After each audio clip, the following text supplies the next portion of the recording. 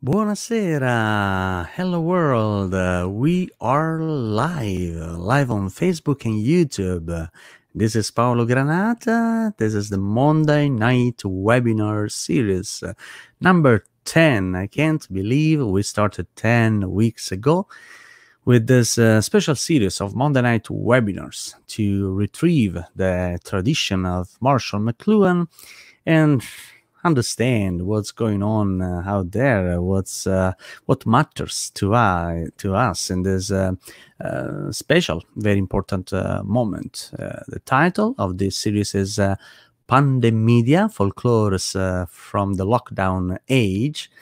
And again, so we wanted to some extent bring some good vibes to navigate these uncertain times, but also critically understand the lessons that we can learn in this current scenario. And so here we are. Welcome, welcome, welcome. And as usual, we are live on the Marshall McLuhan's Facebook group and on the McLuhan Institute YouTube channel. Thanks to the generosity of Andrew McLuhan, we are streaming on YouTube, not only on the Marshall McLuhan's Facebook group. And so, how are you? How are you? How are you? How are you, my friends? Let me know how you're doing. How are you feeling? So, say hi on the chat so we can warm up a little bit. And kicking off this Monday night, so I see some folks, of course, as usual. Alex, Kuskis, buonasera, Paolo, Robert, Bob, hi, Paolo. And so feel free to say hi. It's nice to know who you are. Where are you right now? So just feel free to say hi on the chat and tell us where you are right now. Okay, and so it's June the 29th. We're getting ready for another Monday night next week, and then in 3 weeks, a very special event, the Global Village Day on July the 20th. In the meantime, I saw some folks from Cleveland, Alfonso, every Monday. Thank you for coming back again. Thank you. And then Maria Collier de Mondoja. Hi, Paolo. Hi, Maria. And Julia. Hello, Julia, one of the outstanding pillars of the Media Ecology Association. Thank you, Julia, for joining us tonight. Great. And I see from someone from Halifax. However, because we are streaming on a private Facebook group, don't forget to, if you want to show your name and profile, just grant StreamYard the permission to grab your name and photo profile. That's all. So essentially, please visit streamyard.com/Facebook, and in so doing, your name will show up when you comment, and then we put it on the screen. Okay. And I guess who can be from Halifax? And I'll check later, but I think I know who is that. And so, from Vienna, US, was listening to the Ezra Klein with Nicholas Kerr talk about his new book, and McLuhan. Oh, nice. Nicholas Kerr. Great. So, tell us more about Ray. So, feel free to share some comment. Okay, I can't open the link right now, but feel free to share. And of course, I want to thank Alex Koskis from the McLuhan Galaxy blog, the blog which is sponsoring and supporting this series of Monday night webinars. And I got it right. So from Halifax was Kim Kierans. Kim, fellow at Massey College. There's a great representation of Massey College tonight, even one of our special guests from very, very far away. So I really can't wait to get started tonight. And so 8:05, I see you are connecting. That's great. Again, if you are on the Facebook group, Don't forget to just visit streamyard.com/Facebook, and so your name and photo will show up on the comment. So feel free to do that. And then I see we have comments and people coming from YouTube. And so here, Rea Beaumont. Hi, Paolo. Hi, Rea. It's nice to see you all. And in fact, because we are live streaming both on YouTube and Facebook, so feel free to comment in Facebook and in YouTube at your convenience, and the comments will show up all together, and then eventually we want to engage you all, folks. So feel free to share your comments, to share your questions. Tonight I like to experiment something new, so stay tuned, because I like to experiment something new, even looking forward to the Global Village Day. In the meantime, I want to say hi from YouTube to Daniel McGowan. Hello from Detroit. Thank you. And so, my friends, folks, how are you? We are getting started, but I really want to feel that we are together. The Monday night webinars, to some extent, we want to foster this sense of togetherness, this sense of making sense, again, of what's going on around us. The lockdown has been described as the biggest psychological experiment ever undertaken. And so we are part of this psychological global experiment. And so we want to understand, we want to really make sense of what's going on and learning something, right? I think it's time to learn. It's really time to learn how to foster that kind of resilience, that kind of creativity, I will say, right? to navigate these uncertain times.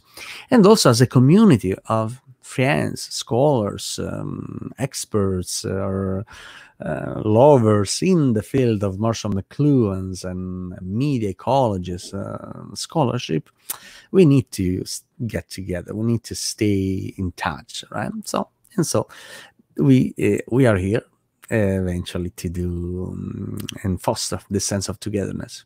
I want to say hi to our friend Ruthan. Hello, Ruthan. That's so nice to have you here tonight as well. And they are both cool and hot. Yes, I like the idea. And it's nice that we started with this kind of motto: lockdown is slow down. We wanted to slow down a little bit. We wanted to gather our energies and thoughts to start and rethink the global village, rethink our media environments, the PandeMedia, as we call it. So thank you, Ruthan. I'm not sure tonight will be cool or hot. It's pretty hot in Toronto, actually, but we are trying to be very cool, okay? All right, and then I see a few other friends. Hello from Wisconsin. Hello, Barry. And then, hi, Paolo. It's nice. Again, this is a Facebook user. Please, my friends, folks from the Marshall McLuhan's Facebook group, because we are streaming on a private Facebook group. If you want to show up on your names, if you want to be on the stream with your comments, please visit streamyard.com/Facebook just to authorize StreamYard to grab only your name and photo profile. No privacy concerns, no other privacy issues, just your name and photo profile, which is technically public. And in so doing, you will show up on the comments. Otherwise, you will look like an anonymous. You will look like an anonymous Facebook user. Say, okay, it's nice to see you, but if we know who you are, it's much better. Okay, we're a community, so we want to really put our face on it. All right. In the meantime, Phyllis from New Hampshire. Hello, Phyllis. Hello, hello, hello. And there is a comment. Yes, that's basic media ecology, Alex. I'm not sure what you are referring to. Anyway, so I trust you. I always trust you, Alex. That's basic media ecology. All right. So before getting started, I will in presenting our special guests for tonight, as usual. You know, we are looking forward to the let me put this out. We are looking forward to the special event. So we will conclude with the grand finale this series of Monday night webinars with a special Monday night, but it will be a Monday marathon. It will be the first ever global village day, a McLuhan-esque marathon. A McLuhan-esque marathon, 12 hours from noon to midnight on July the 20th to conclude the series of Monday night webinars with special guests from all across the world. For 12 hours, we will rethink the global village in a lockdown age. And not only, my friends, I like to, by the way, I wanted to say hi to my alter ego over there. Hello, hello, hello. This is a symbolical move. As usual, every Monday night, we put another camera to explore different perspectives. So we want to see things from different perspectives and different views. And so that's my alter ego. So you see what's going on here. We are real people, real humans. Anyway, so going back to the Monday night webinar, to the Global Village Day, I wanted to make an announcement. Where did I put it? Here. Call for participation. Call for participation. Global Village Day. If you want to participate as a special guest in the Global Village Day, just reach me out, paolo.granata@utoronto.ca. Or if you think, if you know someone who may be a good fit for the Global Village Days, feel free to reach me out, okay? It's very important. I want to make this event an open event. I put together already a nice lineup of speakers, I told you, from all across the world. And however, so there is room for many other friends. It must be a celebration of the Global Village Day, the Global Village spirit, right? All across the world to celebrate our humanity, to celebrate our resilience, our togetherness, and rethinking the Global Village in these uncertain times, and possibly finding some good vibes, some good energies, some creativity, to again rethink the global village and exploring what's going on around us, particularly in this moment. So call for participation. Feel free to reach me out via email, on Facebook. You can reach me on Facebook as well. Even tonight, I always keep an eye on Facebook. That's why I look a little bit distracted, because I need to keep an eye on the chat, on the platform here on Facebook. So I'm in a multitasking modality. However, it's nice. So we are a community. I'm nothing but the igniters to spark the fire, okay? But you are the wood. We need all of you for really making this global village a very, very special day. It's the first time ever, you know. The necessity is the mother of creativity, and in fact, because of the necessity to stay at home, eventually we came up with this idea of the Global Village Day all across the world, from noon Toronto time, from noon to midnight, July the 20th, we will celebrate the spirit of the Global Village Day. And by the way, because as you may know, in the Marshall McLuhan's community, July the 21st is Marshall McLuhan's birthday. At midnight, July 20th, we will cheer and celebrate all together. There will be many special guests. I will cheer and celebrate the Marshall McLuhan's birthday. Okay, so save the date, the Global Village Day, July the 20th, is the last Monday night webinar. And again, call for participation. If you want to participate as a guest, or if you know someone who will be a great fit for this informal gathering of friends and scholars, something interesting about Marshall McLuhan, so feel free to reach me out. I'm very, very happy to receive your suggestions, your ideas. Okay, so we are a community, folks. So again, I'm just the host, but you are the content. Okay, so that's very, very important to me. Your participation really matters, and same your engagement even tonight matters. So let me say hi to Salvatore Sal Greco in the Global Village of Toronto, and Toronto is a global village actually. Agnes, I think here, and many other friends. So it's nice to have you here. So feel free to comment and so on.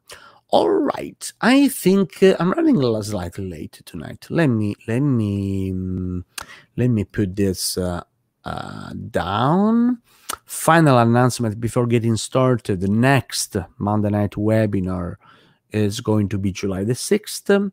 Jody Berland, Gary Ganosco, and Isabella Pruska-Oldenoff. A very nice lineup of guests next week. Jody, Gary, and Isabella. So three champions in the Marshall McLuhan's scholarship. But let's go back to tonight's webinar. We have three other champions in the Marshall McLuhan's legacy and Marshall McLuhan's scholarship. And so it's time to get started. I have a question from an idea from Maria. Maria, I'll take your idea. I'll take your idea later. And Daniel is sharing. Yes, lockdown, slow down. Yes, I totally agree. Okay, let's get started.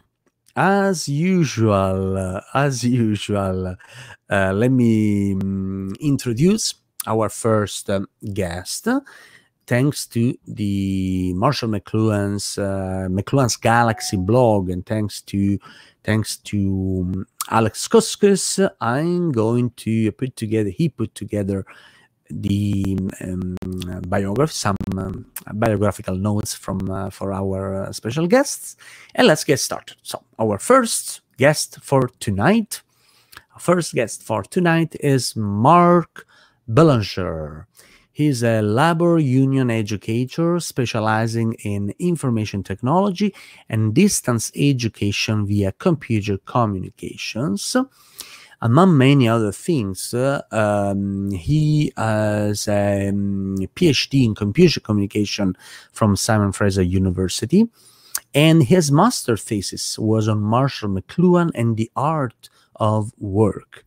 And the very subject of his doctoral thesis was online collaborative learning and the training of union staff in developing countries.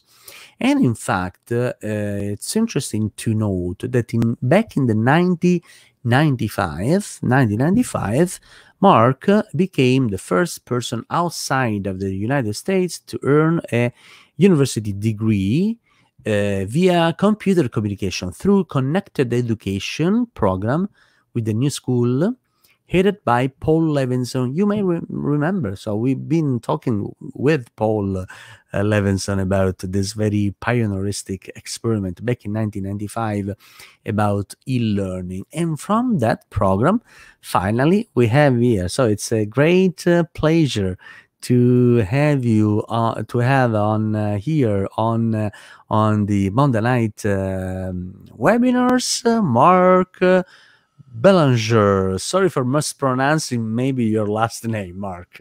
How are you, Marc? The first name is pronounced perfectly. So hi, how are you all? All right, so we are good, and I like your dramatic smile and good vibes. So thank you for being with us. So where are you right now, Marc? I live in a little university town about an hour outside of Toronto. You're in Toronto, but I'm in a little town called Peterborough, where Trent University, which was a Trent center of University. McLuhan studies for a while. Yeah, yeah, It's an yeah. interesting place. Yeah. Yeah, Donald T. Hall, which was one Exactly. of the most important champions of the Marshall McLuhan Scholarship, eventually got to be the president, I think, of Trent University, and there is such a strong legacy there. So you are keeping, holding the torch there in I'm Trent. keeping in the tradition. It's wonderful. And Keeping the thank you tradition. for this. This is such a nice thing for you to organize. A 21st century Monday night seminar. I love it. I love it. Yeah. I was at the original Monday night seminars for a few of the seminars, and Sure, sure. I want and to now know more this is about the your treat. participation there in the Well, I same. grew up in Toronto, so how could you avoid McLuhan in the late 60s, early 70s? And it was wonderful. So, and you were a young student the time, right? I was a young person at the time, and it was a very exciting time. It was Marshall McLuhan was teaching the world a lot of very fascinating, important lessons, and it was a good time to be learning. Yeah, I have a picture. Look at the smiling faces here, right? This is from the Monday night seminars back in the 70s. That's what we looked like. Yeah, Yep. yeah, it's a very 70s yeah, fashion. But yeah, I like that smiling faces there. Yeah, yeah, yeah, absolutely. And so maybe later we will be able to chat more about your take on McLuhan, how you were able to turn that kind of tradition into your job, your activities, your initiatives. So I'm curious to know more. Yeah, Wonderful. Marc, we met. I think we met back in 2011 at the McLuhan Centenary Conference. Were you there? Right? Yeah, yeah, Yeah, that yeah. was a fascinating conference. A lot of good people with some insights into McLuhan, and it was especially wonderful because for many years the topic had been ignored. You know, McLuhan was dead. His literature was dead. His insights were no longer were helpful. And all of a sudden, you built this revival that continues to this day. So you should be congratulated. No, you're so kind. You're so kind. I think back in the late 90s, there was a McLuhan's renaissance, I will say, a McLuhan renaissance. And rightly, then eventually in the 2000s, we started again retrieving, and the McLuhan centenary in 2011 was the peak, the apex for really bringing back the prescient and vibrant legacy of Marshall McLuhan. And you know, Toronto, it's the best place for preserving that tradition. And then, of course, there are champions not only in Toronto, close by, and all across the world, as we will see tonight. So I'm glad that we are working together on that. It was especially wonderful for me because I had started my career as a copy editor and a graphic artist, and ended up as the head of a quite large computer department, which is a shift in career which most people would not expect.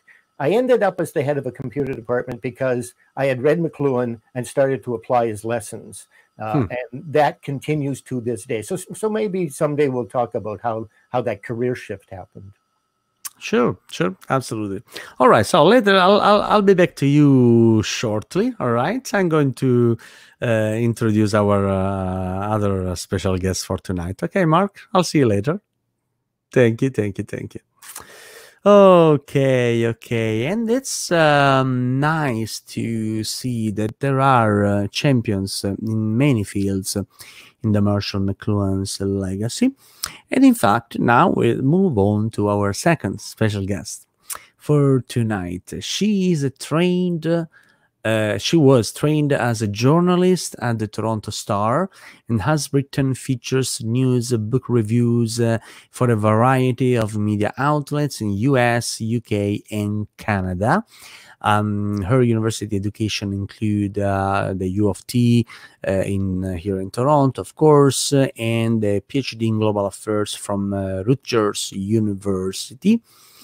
And among many other accomplishments, our special guest for tonight, she published this book, which is except the foreword, it's a great book.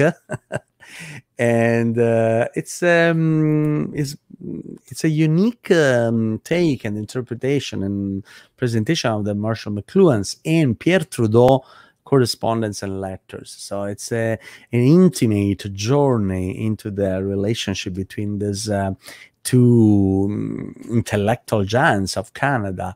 And so it's a great pleasure to host, to welcome here in the Monday night webinars, Elaine Kahn.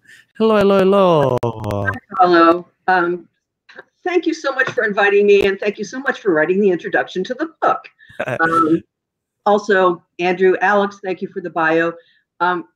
If you don't mind my saying this right at the beginning, Paolo, I also want to say it's an absolute thrill to have Marc on this program with me, because I met him too at the that same November 2011 conference, and he had done some work on that he'd never published on McLuhan and Trudeau, but I spoke with him about it there, and he was extremely encouraging, and that's part of the reason that I got into this. So I'm just delighted to know.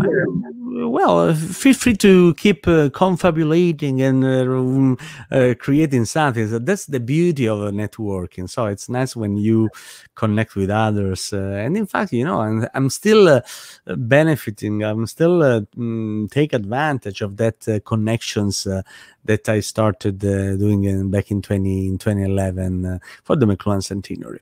And Elaine, we met instead a few years ago, right? So we met, and you were working on it was a doctoral thesis on Trudeau and McLuhan, right? Yep. And then eventually, how did you came to the McLuhan-Trudeau letters eventually? At that conference, I overheard Bruce Powell saying that there was this correspondence between these two men who had always been interested in. There was this correspondence that had never been studied. And I was just in the middle of settling on my doctoral dissertation topic, which was going to be on immigration, probably immigration and the internet, and how the experiences of immigration are changed by the internet.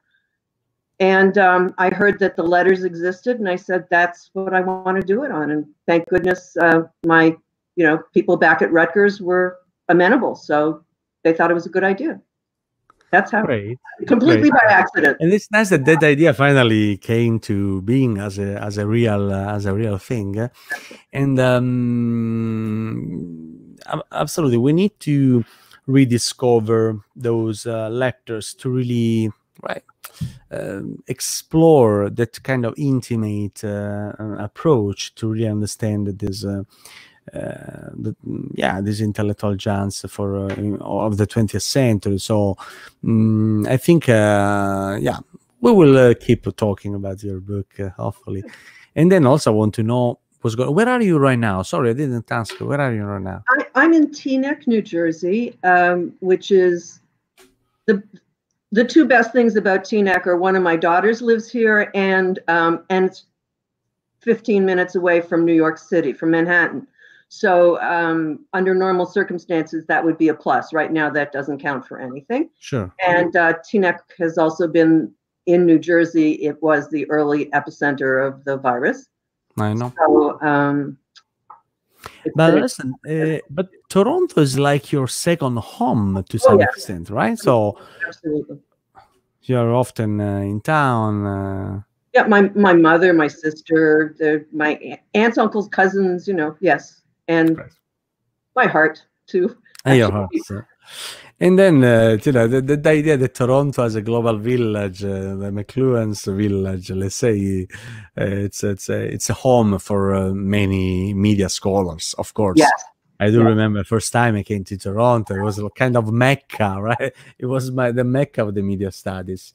And I think places matter. So the actual the city of Toronto, it's a unique intellectual environments back in the 50s provided the right kind of subsoil for making the Toronto School of Communication germinate, right? So I think Toronto really played a very important role. There are a few nice articles about of McLuhan about Toronto. So and even tonight we will talk about, I think, the relationship between McLuhan and Toronto as well.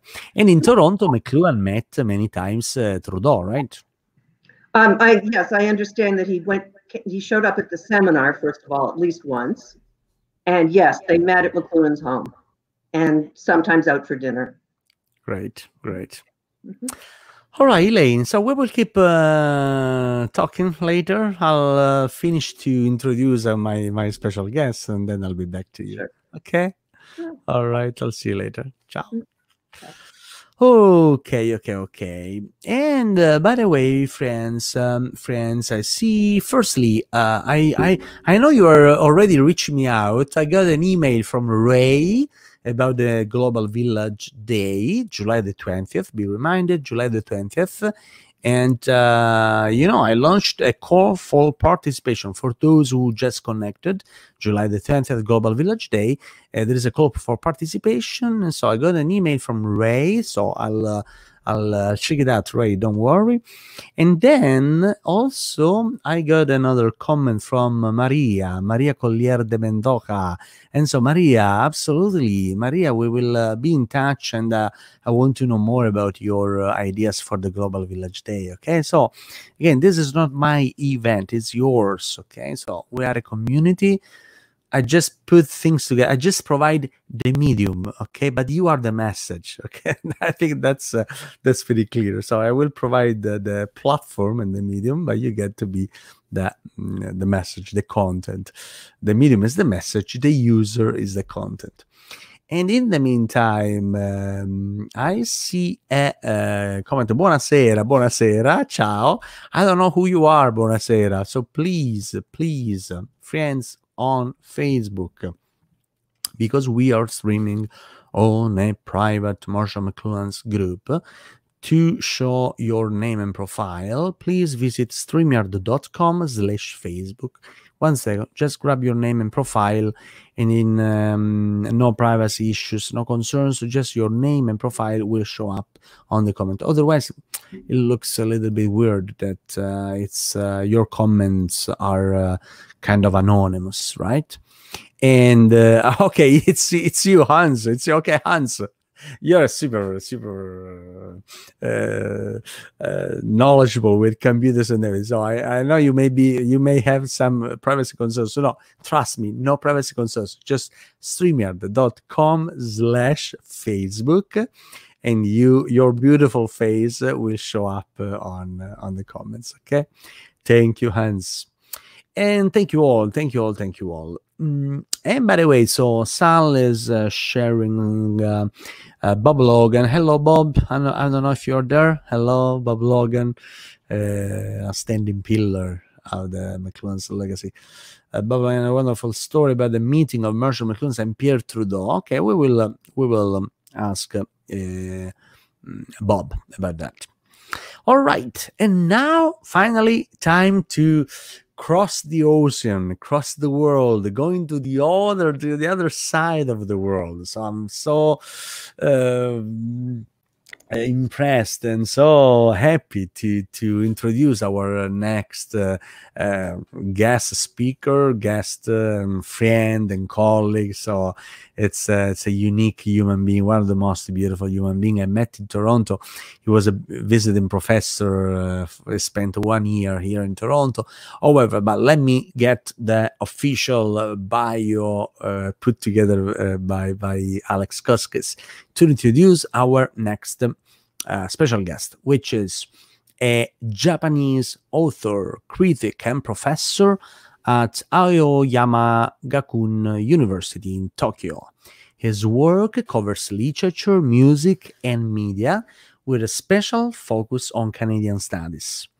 He is also one of the world leading Glenn Gould scholars. And so we're back to the Toronto School, Glenn Gould scholar. He wrote a book on Glenn Gould, which is called the Guren Gurudo Ron. Glenn Gould, A Perspective. And there was awarded Yoshida Hidekazu Show, Japan's highest prize for music writing. So, and among many other things, our special guest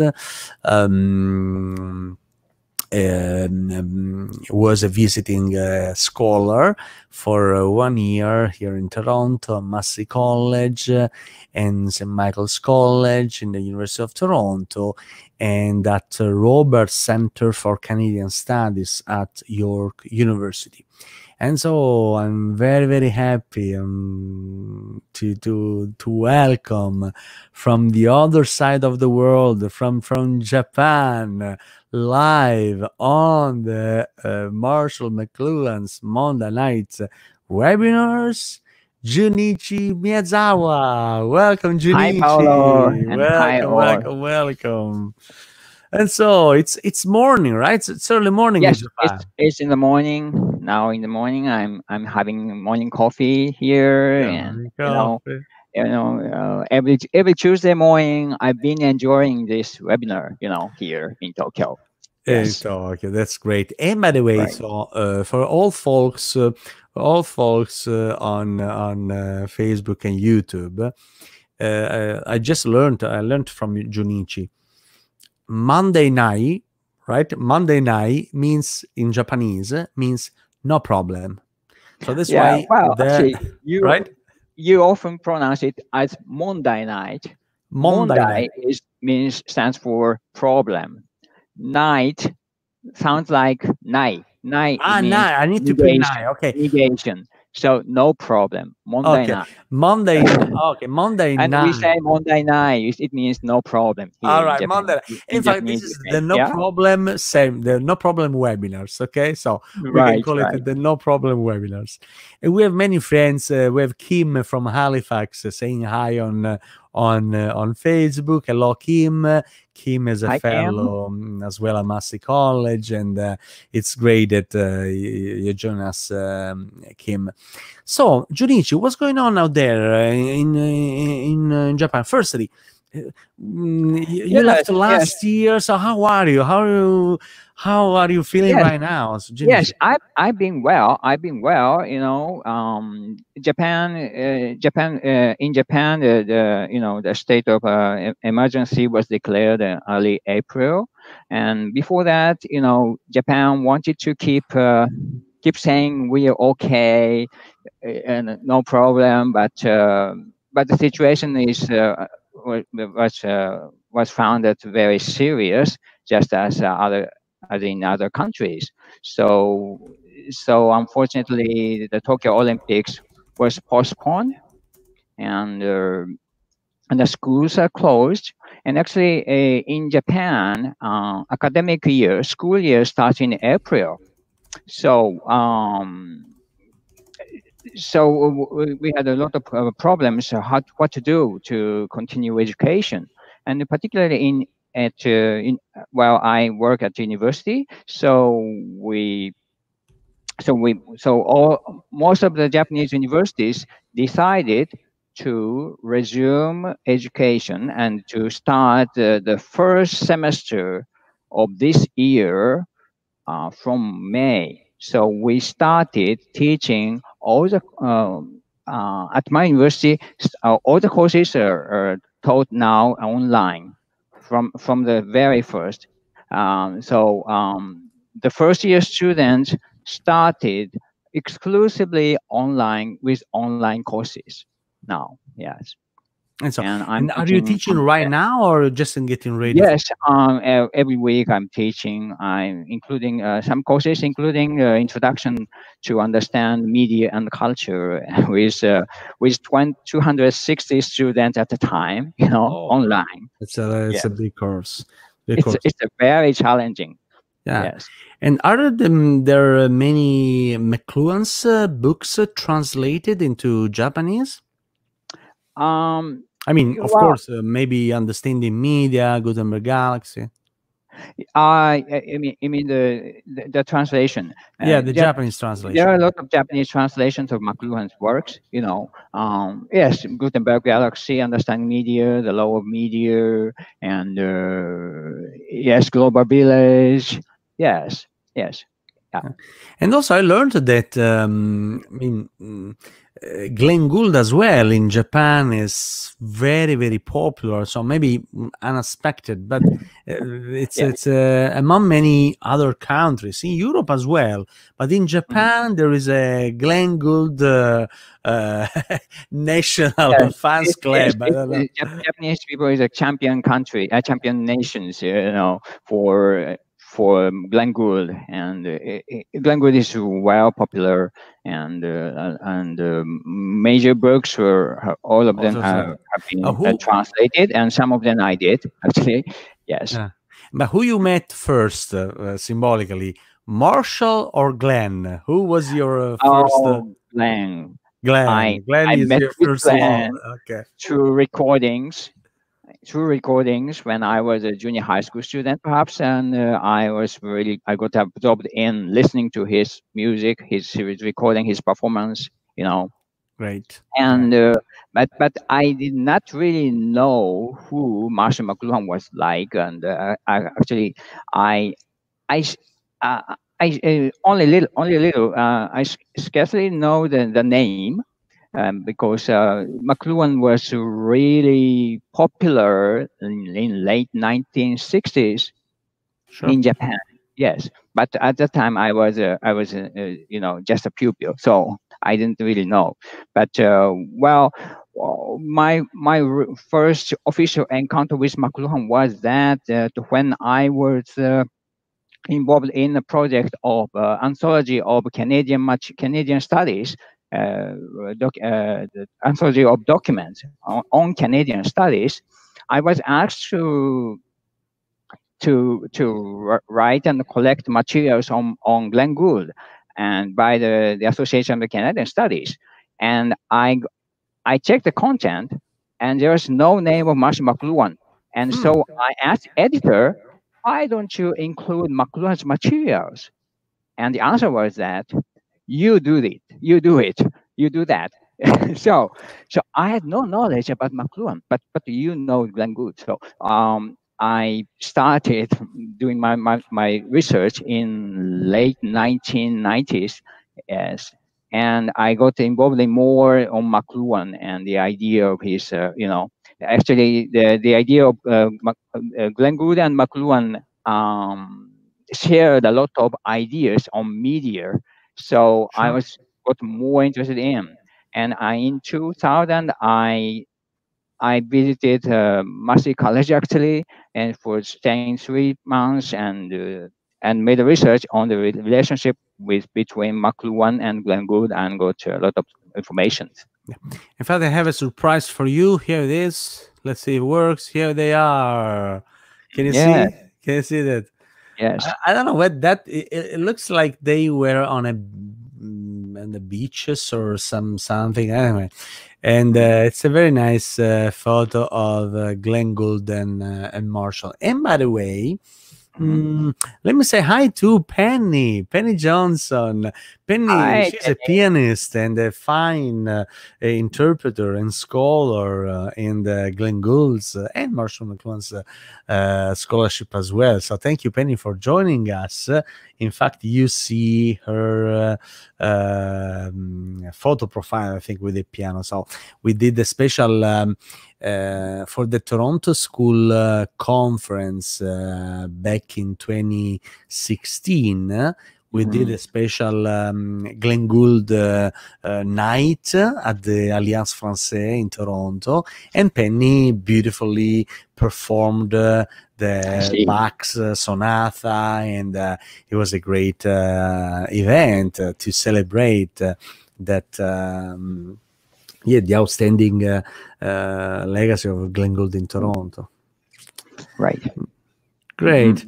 And so, Junichi, it's so nice to see you. We have been spending Nice to see you a again lot of here time in Toronto on the together. webinar. And by Yes. the way, talking about Toronto and the Book and Media Studies program, the Pechakucha Friday, And by the way, so just by chance, because we didn't know each other yet.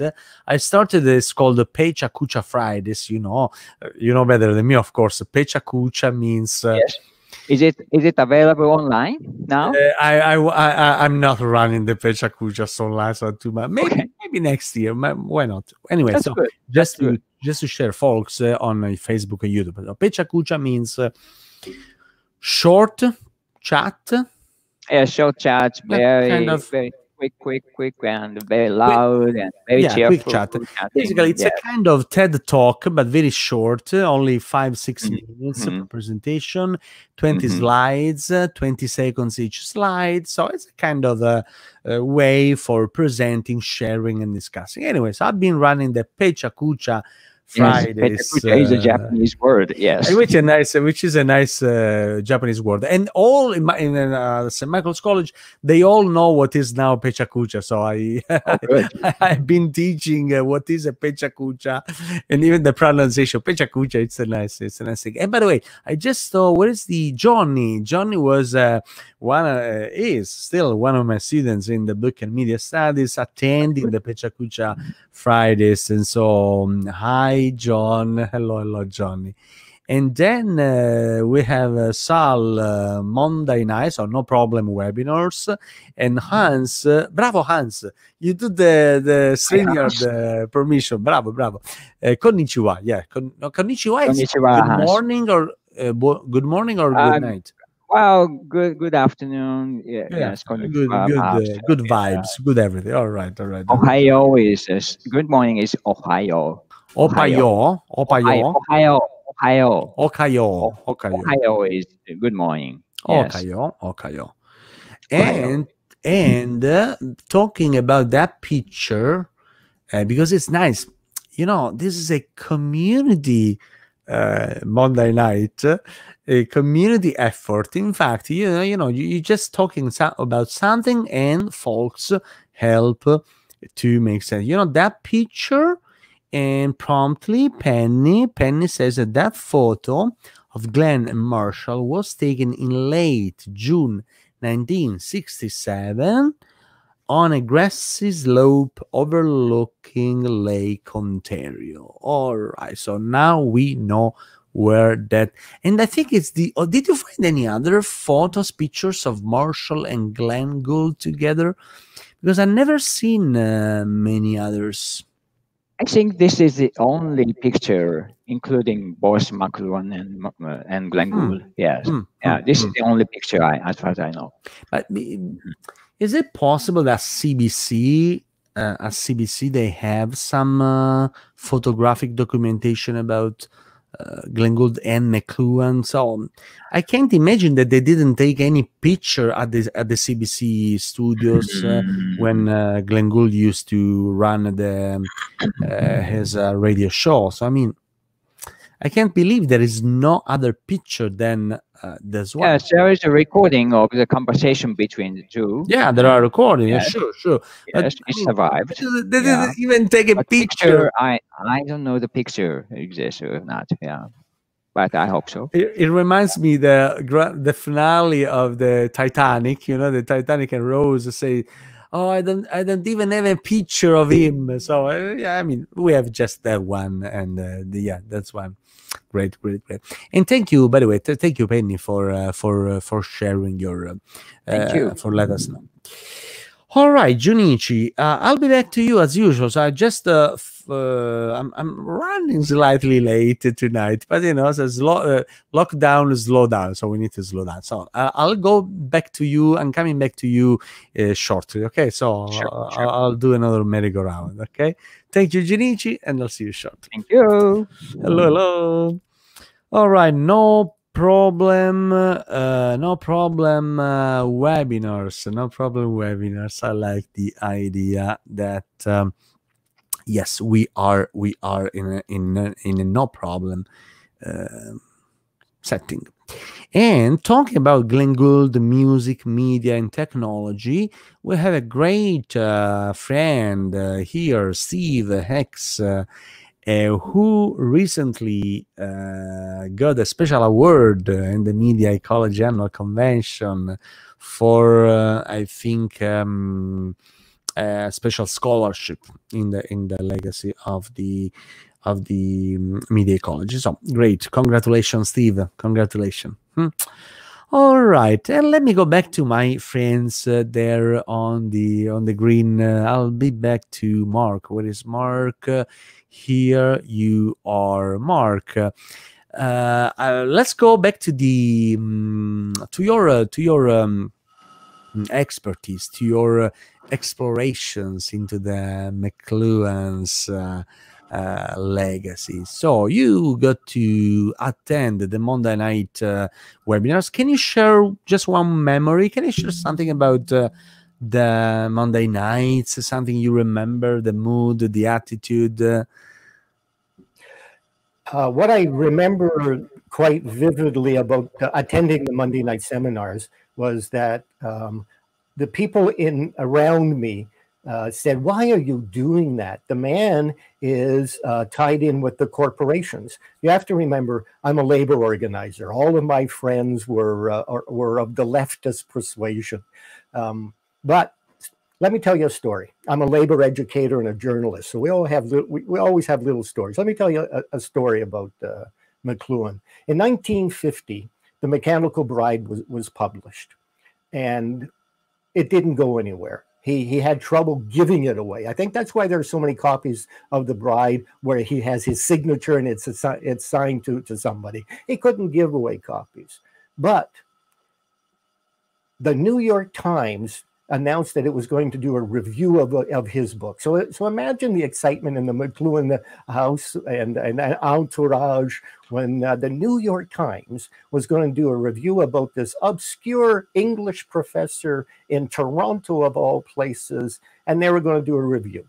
The paper comes out and it trashes the book. It says, "What on earth is this? We don't understand it."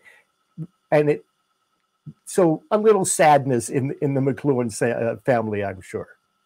But there was one newspaper that had a glowing review of it. It said, "Take this book, take The Mechanical Bride, and discuss it around your dinner table. Bring it into your family, talk about it around the dinner table." Because what it talks about is how the corporations have taken over our senses, have taken over our understanding and our explanations of the world, and the corporations have done this. And not only that, but the media companies at the time have taken over. So have these discussions. The newspaper that had that review was the monthly publication of the United Auto Workers. That's the union that my father was. I grew up in in a UAW family, and it was a revelation for me because of my politics. I'm a little on the left because I'm a labor organizer. People didn't understand that McLuhan's political statement was in what is you're now being shown. That is his political statement, and he sticks with it all through his life. In fact, there's this wonderful little letter he says to some critic somewhere who attacked his ideas, and he said, "Well, why didn't he read The Mechanical Bride?" Well, of course, nobody read The Mechanical Bride. But if you read The Mechanical Bride, it is his statement, and he got the reputation as being somebody who sucked up to the corporations because of all of the speaking engagements he did. But the man had a very, I'm going to call it a small L liberal attachment to the world. And one of the more delightful ways of showing this and proving this is with, and I have it. Hello, Elaine. Oh, wow. This is your book. Elaine's book has this wonderful exchange of letters around the Monday night seminars and the relationship between Pierre Trudeau. Pierre Trudeau was a very liberal Canadian prime minister. And so those people who attacked McLuhan as a right-wing lackey of the corporations did not understand. They didn't read The Mechanical Bride. They did not read Elaine's book, which was not out at the time, but is now at your favorite bookstore seller. I'm sorry. So that's how I got to come into it. And what it did for me was I graduated in journalism. My first degree was in journalism, but I ended up as the head of a computer department because I was able to analyze how technology was coming into play as an art, and I was able to apply it to my work as the head of a computer department. My message is, if you want to understand more about his political stance, you have to get two books, The Mechanical Bride and Elaine's book. Hello, Elaine. Great. No, I didn't expect so much enthusiasm for Elaine's book. I mean, it's a great one, and it's a nice surprise that you got it.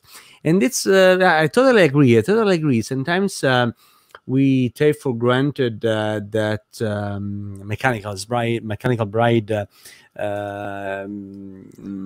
really gets us into the Marshall McLuhan's as a media scholar, I will say, and I think it's all about the method. So the methodology of applying the methodology of art critique to understanding society. So I think there is a statement in Mechanical Bride where McLuhan really says that I want to really apply that methodology, the method of art critique, for the first time ever to the understanding of media environment and contemporary society. It's all about the method, right? It's all about that specific understanding. And I like that you pointed out an obscure professor of English literature, right? So how that professor of English literature came to be the most important media scholar. So, and I think absolutely, Mechanical Bride is a that book that really shows that kind of method. Absolutely. And by the way, so we have a few friends commenting, and firstly, let me say hi to Masood. Hello, Masood, Corey, and another Facebook user. But again, so in order to show up your name and profile, please go to streamyard.com/Facebook if you want to show on with your name. And so, Marc, that's great. What about instead your I've been asking your a quote, Marshall McLuhan's quote, and a special object to make sense of the current momentum. No, let's do the object later. So I wanted to get a look at your quote. I'm gonna screen that.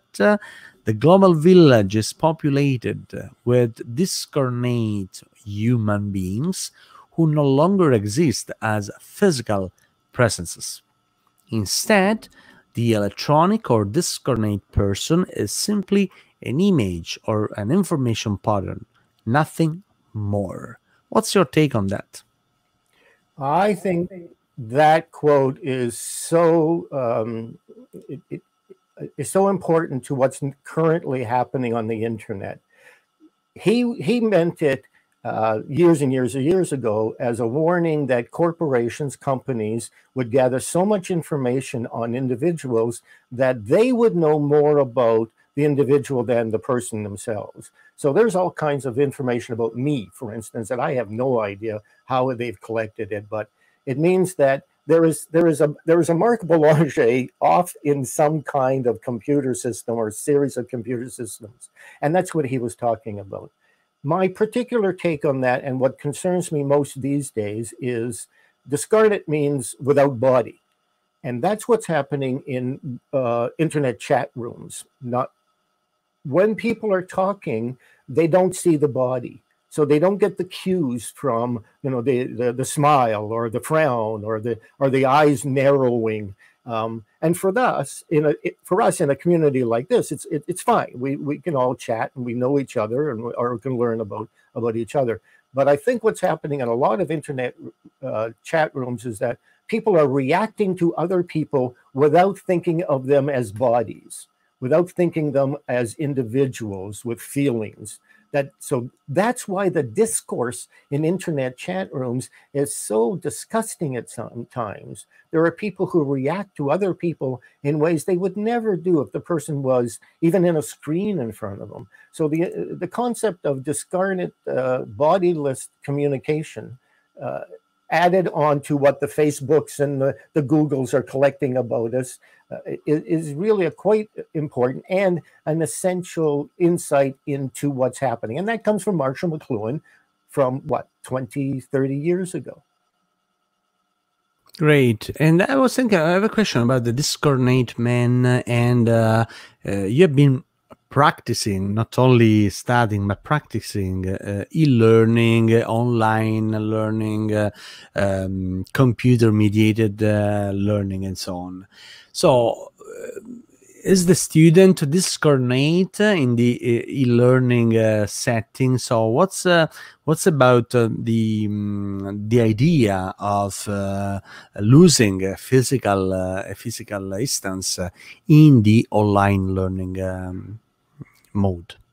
Well, you're a professor, you're teaching. One of your students is John in the seminar this evening. You know John. You know if he's small, tall, big, little. But if you see him in a chat room where it's only text, you have no idea what John is like. Is he smiling when he says this? Is there a smirk? Is he relating in ways that you don't understand because you can't see the way he's moving his hands and such?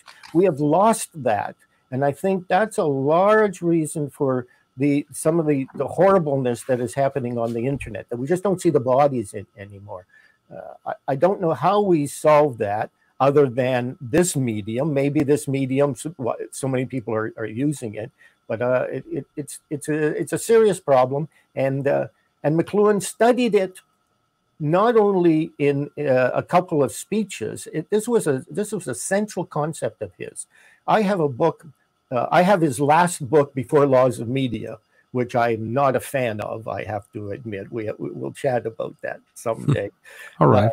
But I have his last book, Before Laws of Media. It's called Debating the Systems. It was never published. It was a book that was supposed to be the sequel to Take Today, and it is such an energetic, creative way of approaching technology that allowed me to understand where computer and where technology was going and where it's going now. That book was never published. I have a photocopied version of it because I studied in the Canadian archives, but it has insights that should not be ignored. All right, folks on the McLuhan's scholar, young students, young scholars, if you want to dig deeper into some unpublished works by Marshall McLuhan, so I think there's a dissertation there. Trust me on this one. Absolutely, no, I trust you. And okay, feel free to reach out, Marc, so for maybe any possible outcomes from this book. Yeah, it's called and by the way, The Systems. Yeah, thank you. Now, I wanted to share of course, our Alex Koskis philologically right on finding the right quote at the right time, and at the speed of light minus the physical body, man is discarnate, and discarnate man is not related to natural law. And so there's much about that. We've been discussing about the discarnate man already in the Modern webinars, and again in this state of isolation and online modality, homework, homeschooling, home everything. So we are once again rediscovering how Marshall McLuhan's prescient insights are relevant to understand what's going on today. And I wanted to, so Mechanical Bride, I think, generated a kind of discussion on the chat Thank you, Wilson, for pointing out. Hello, Wilson, by the way. Hello, hello, hello. The GIF magician, Wilson Oliveira, is a fine Brazilian scholar from Rio, I think. Wilson Oliveira is a fine scholar who is doing research on GIF, the GIFs as a medium to engage in participatory culture, I will say. So anyway, so technology means, from the Mechanical Bride, technology means constant social revolution. Yeah, I like this. There is a kind of social take on Mechanical Bride, yes. And then Rutan, thanks Marc for reminders about the importance of Mechanical Bride, social, political, economic power of madmen and media to some extent, yes. And Corey, hello Corey. Great reservation to laws of media. I want to know more about this reservation. And happy to chat, Corey. So feel free to keep chatting, and you can even reach me out on via email. Okay, so I'm always in a multitasking modality here. I have tons of windows. I think you can see the. Where's this? Okay, yeah, there you can see my monitors there. All right, Corey. Challenge, okay? The challenge on Great Reservation to Mechanical Bride. No, to laws of media. And all right, Marc, I'll be back to you because okay, Corey say please. I'll be back to you because I want to know more about your secret object. Don't reveal yet. I want to know more about your secret object in a following merry-go-round, okay? Thank you, Marc. Thank you. And Elaine, where are you? Elaine, sorry. Where are Elaine? Where are you? Here you are. Okay. I made a mess here. All right. Now we are there. Okay. So, Elaine, firstly, what's your take on the core question I'm asking to my guests? What are the lessons we are learning in the current scenario, from the current scenario? So as a writer, as a scholar, as a journalist, what kind of lesson you are learning, or maybe as a society we are learning? So if you should say in a few words a lesson we are learning. I'm learning I can't get as much writing and reading done as I'd like to, and there are all kinds of television programs I'm watching instead, which is not necessarily making me happy. I'm learning. There's a cartoon in The Medium is the Massage that has a couple of girls leaving their class in high school, and the punchline is, or the caption is, it's not that I don't like current events, there've just been so many of them lately. And I guess I'm learning about how much overwhelmed I can deal with it at one time. I'm learning a lot about language, and sometimes I'm learning that I get impatient with what I sometimes consider oversensitivity to language. For example, and some of you have heard me say this before, but I thank you. I recently was at an anti-racism thing, because of course that's going on here too, right? I mean, there's we're dealing with racism and classism and sexism and the virus and lockdown and everything like that. So I was at an anti-racism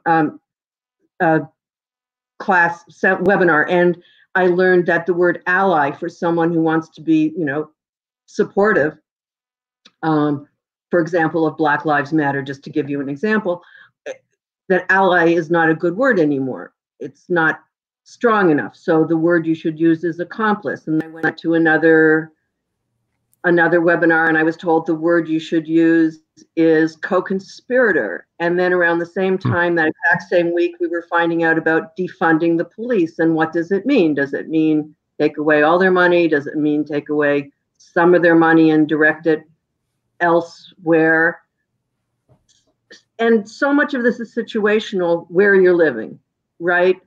Which country, which part of which country, what media you're reading. So I guess I'm learning that the global village is very kind of split. I mean, this past weekend, I was reading an article I thought was really good from someone in Canada who was talking about Indigenous peoples and how it's just wrong to clump them all together. We have to learn the names of the various groups and use them.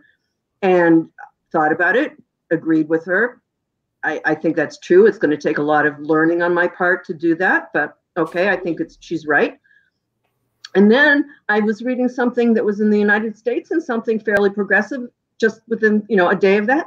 It was talking about how we need to capitalize the word Indigenous rather than use it with a small I. So they're not quite at the stage yet of where that person was who was talking about learning all the various groups.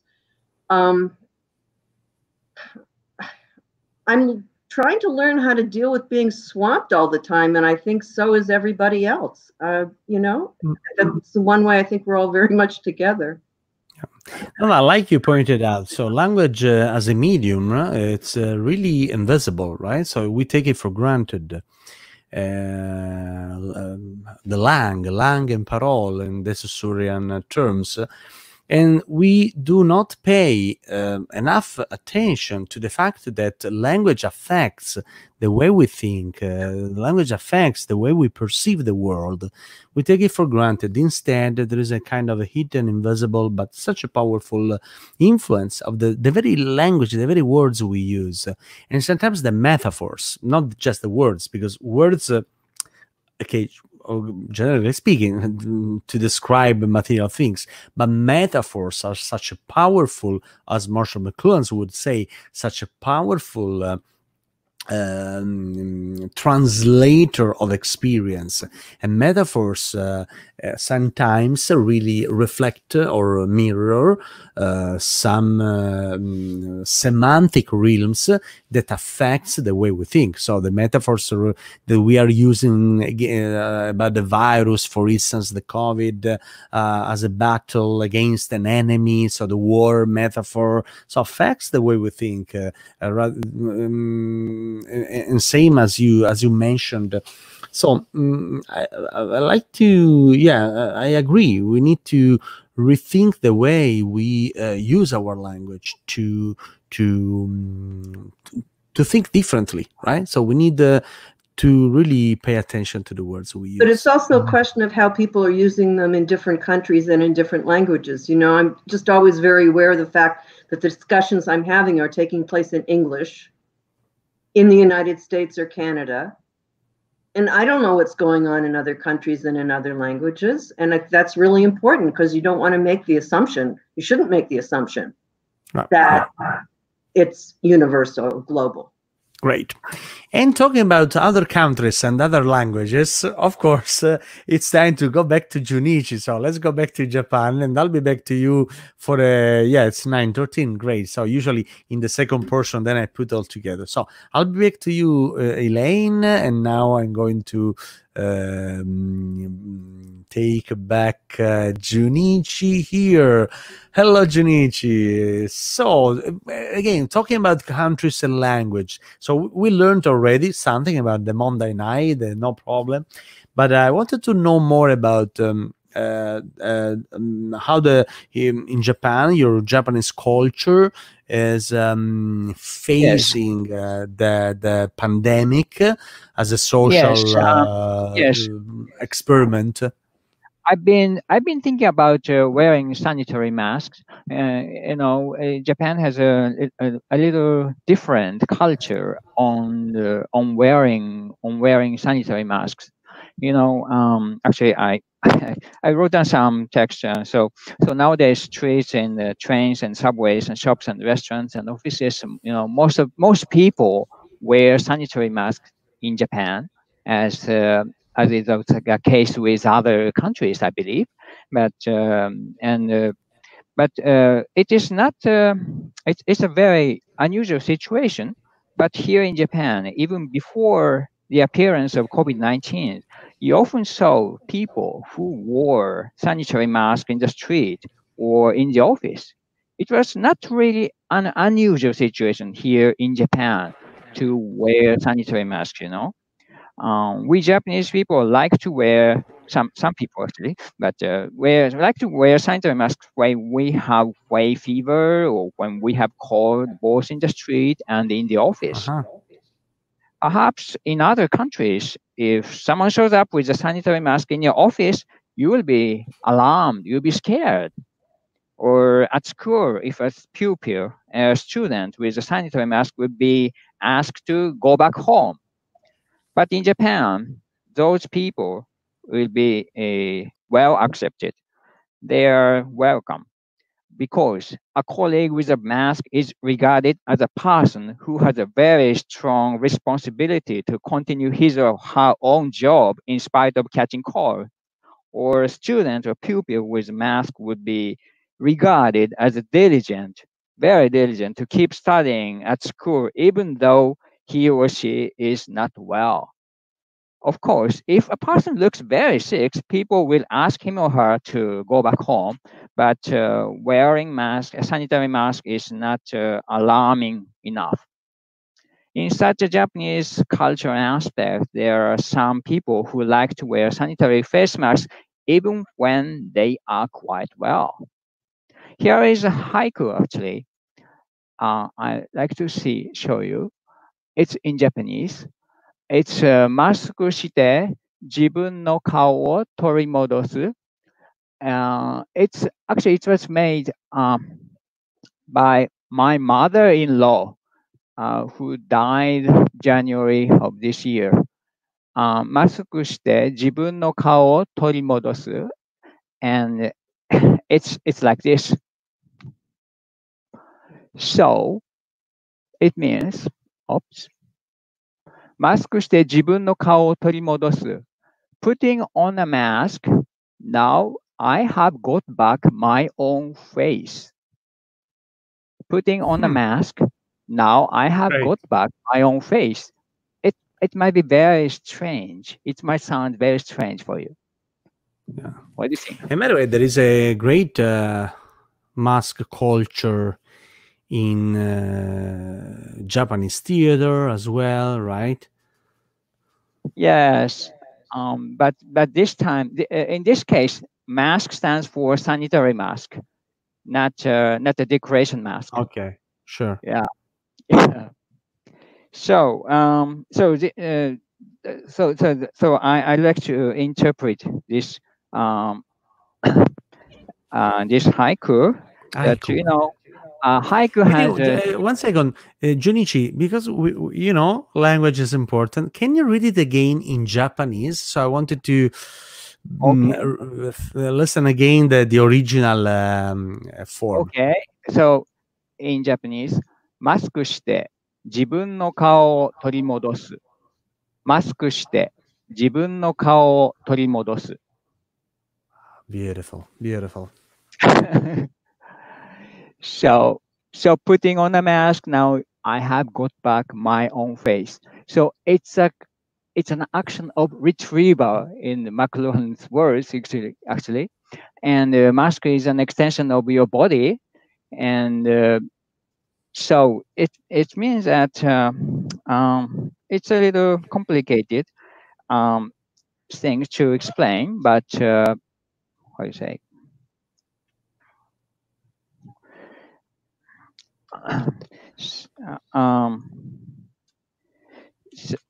Let's see that. Yeah. So as a strict rule, every haiku has a kigo, I mean season word, which provides the information of the season as a background of the poetry, this haiku. And here, kigo is mask. It shows that the season is winter. So my mother-in-law, I'm not sure whether she caught cold or not, On a winter day, anyway, on a winter day, put on a mask. She felt she was relieved or liberated from making social friendly face to communicate with other people. Without wearing a mask, she might have been showing another face.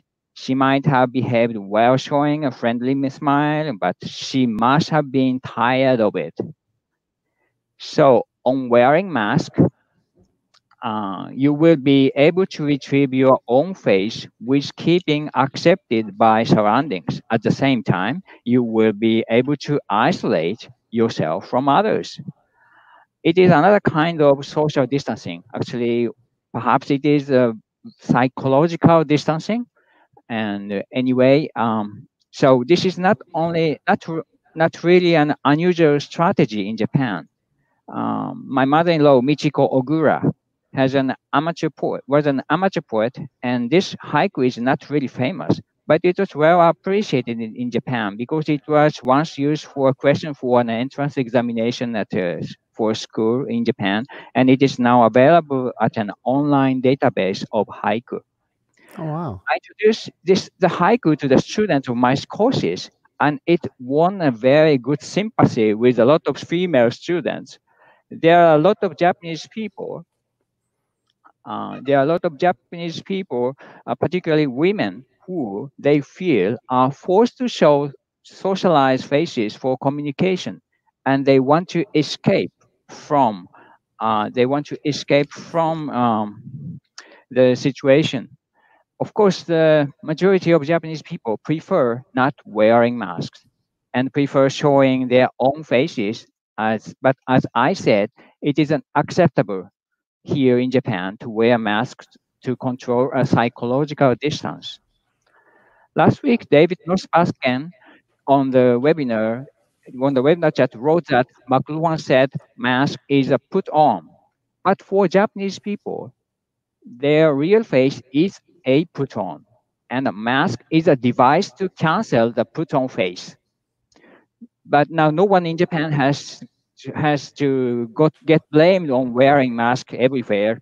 So this is a very unusual situation that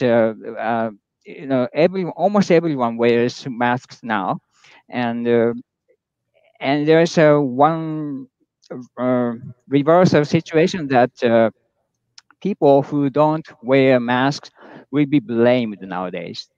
And Japan is a country of highly peer pressured country. So people are forced to wear masks. So this is something different from what my mother-in-law expected. Yeah. Yeah. There's a nice comment from Salvatore Greco, trying to interpret what your mother-in-law was referring. So he said, I'm guessing it means when I show my face, I give it forward to others. When I hide it, it's mine. Oh, that's a great translation. I Yes, think it's a nice translation. So I bravo, love Salvatore. that Sal yes. made a Torontonian haiku. Great, great. And then we have other comments. And Ruthan, which is a great, I think, Leonard Cohen fan. I will wear a mask for you. That's, I think. There is such a lyric. Is it a lyric? And of course, the good Alex has a quote from McLuhan, forward through the rear view mirror. Everybody, this is McLuhan's. Everybody at the speed of light tends to become a nobody. This is what's called the masked man. The masked man has no identity, right? And is deeply involved in other people, that he doesn't have any personal identity. And I think I think to some extent even the online communication we are using, the video streaming, or it's a kind of mask. So you see, for instance, on Zoom, you only show what you want to show up, right? So you only reveal, you can hide your background using a fake background. Okay, you can show your face, but it's a kind of mask made out of the screen. So the screen is a mask. The Right. webcam is a mask to some extent. We Yes. only Yes. show what we want to show, and it's even safer because again, you are at home. It's a kind of safer environment, and great. And so, your secret object, the object is the mask, right? I remember I've been asking the special object. Oh, special object is another one here. No, it's another one. It's the T-shirt. All Yes. right, okay. Okay. Just briefly, Later. because I'm curious to know about the other subject. So, what about that T-shirt? Tell me more about that T-shirt. This is a kind of monster or something very spiritual creature, which appeared in it. It was. Yes, I'll show you this. This is the same. I see. Yeah. Shall I make It's a an kind of explanation mythological. Yeah, that's fine. Yeah, as it is. Yeah, keep it. It's a kind of mythological bird, mythological animal. No, it's an according to the survived document held at Kyoto University in 1846 in the sphere of Kumamoto Prefecture. Every night, a glowing object appeared. So one night, a local official approached the object, and it was an allegedly female monster with long hair, with bird-like mouth, with 3 legs. She said, "My name is Amabie, living in the deep sea. I can tell that from now on, for 6 years, you will get good harvest.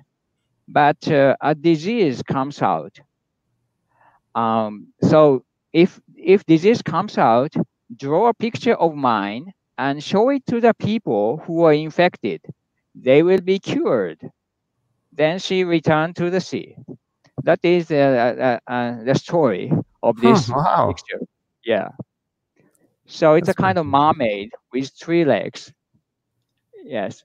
And of course, it's a copyright-free material, and everyone copies and makes a lot of products available now in Japan. On the It's same thing, yeah. very popular this time. I'm not sure it's very effective, but it is an expression of my best wishes to all over the world. Yes. Great. So, can I see your T-shirt again? So it's just a bird, right? So yeah, nice. Yes, this is my All T-shirt. right. Yeah, Great. I'm a beer. Mm-hmm. That would be okay. I will dig deeper into this because I got a few. There is another icon. There's an iconology on the 3 legs birds. So, anyways, I'll do some research. So, thank you, Junichi. Thank you for sharing. And also, I got an idea for the Global Village Day, Junichi. So maybe you can help me reach that idea. So I'll tell you what's going on for the Global Village Day. All right. Now it's 9:27, so it's perfect for another merry-go-round. So, firstly, I am sharing tonight an official call for participation. So, on July the 20th, it will take place the first ever Global Village Day. Marshall McLuhan's McLuhanesque intellectual online marathon from noon to midnight Toronto time. If you want to participate as a guest, if you have kind of ideas or any kind of contribution, or if you know someone who may be a good fit for the Global Village Day, so please reach me out. I'll be very happy to really engage you. Okay, so the Global Village Day is going to be a community event to some extent for the Marshall McLuhan's community, the media ecology community, and our community of Monday Night Webinars. So you are very welcome to reach me out for the Global Village Day, July the 10th, for participating to in the live stream. All right. Okay, and I have been asking the okay, Mark. I see. Okay, Mark. I see your object. I saw your object actually. So, what's your secret companion? Your symbolical probe, your symbolical companion for to the lockdown for this moment of isolation. Well, it's not very symbolic. It's Furby. Furby was the first, Furby was the first domestic robot. It was designed so that people could talk to it, and they would get responses. And after a while, they would think that the robot was really talking to them. This is 1998. Hold on. Wait a minute. Is it still working? This one is 22 years old, so it is no longer with us. In Furby years, that would be 157 years. So he's not. Now there may be. I wanted to try interacting with the. Now, people may laugh, but if you go on Spotify, you will find 4 or 5 channels that sing in Furby and about Furby. Listen to this. Go ahead.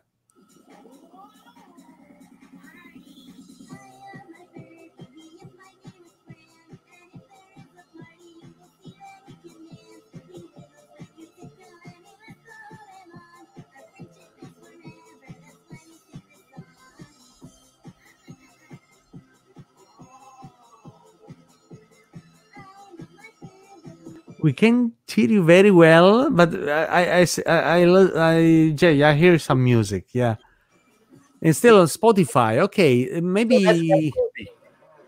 All right, folks, on the chat. Let me see. How do you spell? How do you spell it? Furby.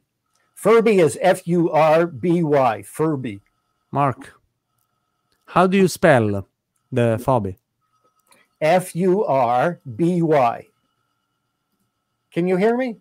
No, I lost. I can't hear you. Something happened. Something happened. I can't hear Mark. No, Mark. We lost you.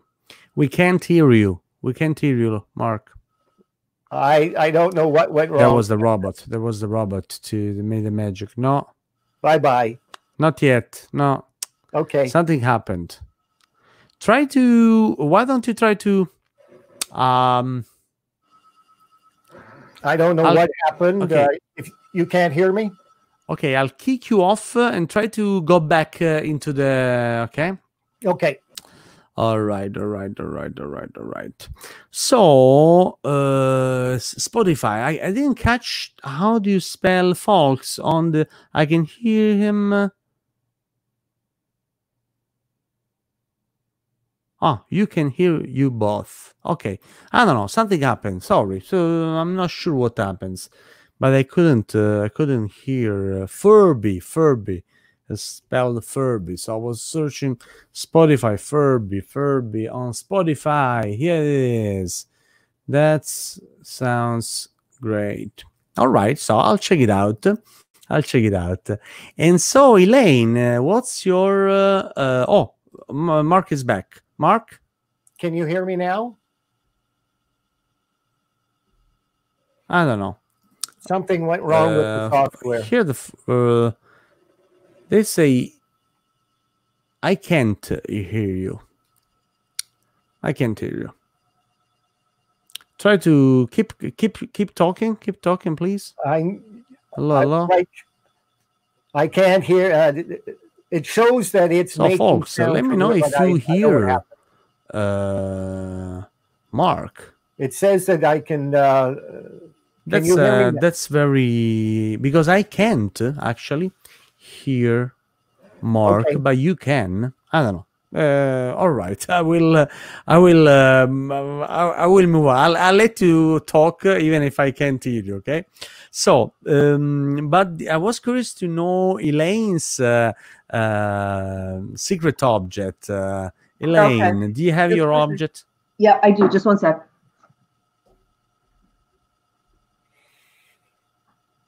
All right, Marc. Okay, so I do. So, and thank you for allowing me to have 2. They're both masks. And before I show them, I'm just going to change the screen for a minute.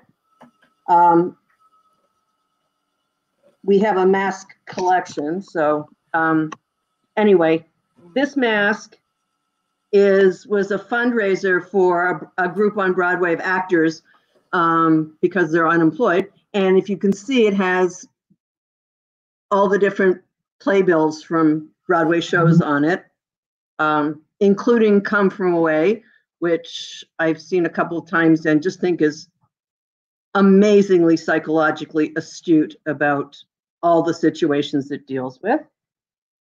And I have a second mask, which is this one. Okay, I don't know, now you can't see it that well, I'm sure. But anyway, it was made by my eldest grandchild in her 6th grade class, and she gave it to me. She gave it to me because she wanted to give it to me because she thought I would like it because I have masks, and she also gave it to me because she didn't have anywhere in our house to put it that she could think of. And it was a mask that is showing a face in the galaxy. And so I just thought that would be kind of appropriate. And I've been keeping it, she gave it to me just before we went into lockdown. And I've been keeping it propped up in a chair. So I see it every single day. So it's definitely been the thing that's been helping me get through this because I don't see her every day. Great. And so, Mark, I can hear you. I think it was my problem, so my fault. So something happened with my system. I came back, now it's working. So I wanted to let you continue on the Furby, thing there. Furby thing. I guess the thing to remember about Furby is that this is 20-year-old technology. I used it in my classes so that people would understand how fast the audio and speech recognition. It was very cleverly done because it starts off speaking only what's called Furbish, which is a fake language. But after a while, after talking to it for a few days, it starts speaking in English so that the people, mostly children and me, can think that they're training it so it learns to speak English. What's really happening is a very clever piece of technology is that the microprocessor has been taught that on the 20th turn on, if they've turned it on for the 20th time, then you can change your program and start speaking a bit more in English. And then on the 30th turn on, it speaks a bit more. So people think they're training it. I think this is tied to my discarnate comment because if you can tie, just think of Alexis or somebody else with this in the house. And I understand that in Japan, domestic robots are a big thing that are being accepted. Yeah. Let's ask Junichi. Junichi, please, what about the Japanese robots? There are a lot of Japanese robots, which is,